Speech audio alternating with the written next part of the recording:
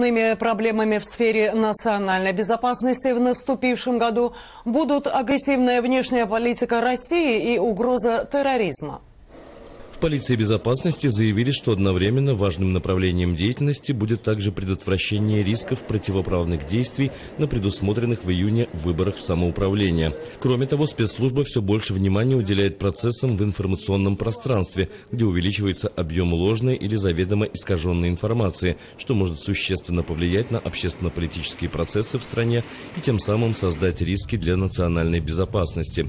Полиция безопасности также отмечает, несмотря на низкий уровень террористической угрозы в Латвии, спецслужба в сотрудничестве с другими учреждениями продолжает целенаправленно развивать национальную антитеррористическую систему.